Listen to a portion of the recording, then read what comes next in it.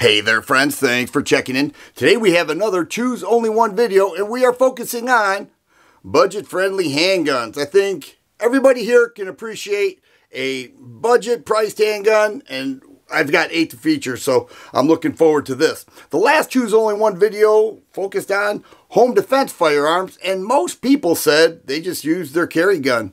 They carry it all day, it sits next to them when they sleep, and they get up and they have that carry gun, and that's what they go with. Pump action shotguns, also a very popular choice. I expected that, and that seemed to win over the home defense category. But today, budget friendly handguns. Let's go for it. I think you'll like what I show. When Palmetto State Armory came out with the dagger, a lot of people were excited. They said there's a Glock copy for an MSRP of $299. And it's not a bad gun at all. I had my reservations, but then I took it to the range and really enjoyed it.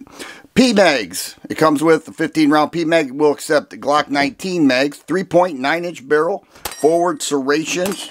Nice grip texturing. Has that bump right there that I don't particularly care for. 3-dot sights. This is blacked out there.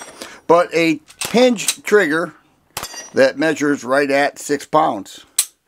Right there. I wasn't sure. I took it to the range.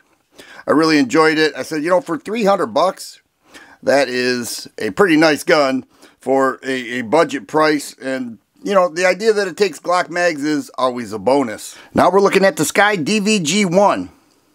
This is Sky's first striker fire handgun.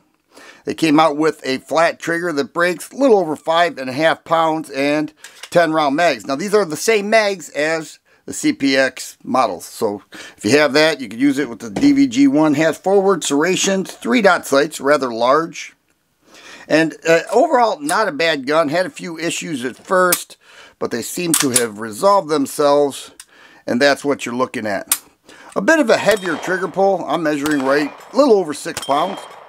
But, you know, Sky, they make handguns for the working man. You know, budget price. You can pick these up in the mid-200s, even the CPX models in the lower 200s, if not 200. You know, they price it well where average people can just purchase the gun without much financial worry. This is a SAR-9. Became very popular the last couple years. Full-size handgun with a 4.4-inch barrel. Nice grip texturing. Has interchangeable side panels and back straps. Mimics an HK. And the upper mimics a Glock. Forward serrations, 17-round mags, 3-dot sights. Has a great feel to it. It's a nice gun for a fair price. People were picking this up cheap. Right around 5.5-pound trigger pull with a reset that is very short. I love full-size handguns. And this SAR-9 is very accurate. I think a lot of people, when they took notice, they were very excited about it. I know that people were telling me all the time, hey, that SAR-9 is awesome. Good ergonomics, straight shooter, fair price. This is a Stoeger STR-9C. With a 3.8-inch barrel, check out those forward serrations. Very deep cut. Comes with a 13-round mag and a rail, 3-dot sights, loaded chamber indicator bar, and a trigger that breaks right at 6 pounds. Stoeger has not raised the price on these throughout the years. You're looking at an MSRP of $329. You can buy them in packages with additional back straps, additional magazines, night sights, and they really expanded the STR line. It originally came out with the compact size, then the C, and so many others, full size, one even smaller than this. But Stoeger does a nice job. They keep the price down, and it's a nice shooting handgun, breaks down easy, offers a lot for the money. Here is a very small and lightweight Diamondback DB9 Gen 4. With the Gen 4 models, they changed the grip texturing. They made it plus P rated. They shortened the trigger pull. They didn't necessarily lighten it, but they shortened it. And they added a slide stop. Forward serrations, 3.1-inch barrel. Its loaded weight with 7 rounds. It has 6-round mags, is 16.5 ounces. So it's a good pocket carry choice, and it is extremely affordable. You can pick this up for under 300 bucks. 3-dot sights, orange front dot. But that trigger breaks right around 7 pounds, but they shortened the reset right there. So a very lightweight, affordable, pocket carry handgun Diamondback came out with, and the Gen 4, they made some very nice improvements. Here we have the Bersa BP9cc. It's a single stack 9mm handgun with 8 round mags.